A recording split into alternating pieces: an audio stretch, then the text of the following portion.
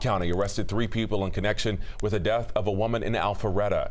Take a look at your screen. 27-year-old Sean DeShazer and 32-year-old Alan Kerr are charged with concealing the death of 20-year-old Mariange Martinez. Jasmine Craig, who is not pictured, is also being charged. Craig was arrested in Kansas, and will be brought back here to Georgia to face charges. Martinez was last seen in August in Cobb County near Powers Ferry Road. 9 months later, her remains were found in Chattanooga, Tennessee. Be sure to stay with 11 Alive just as we get more information on this story.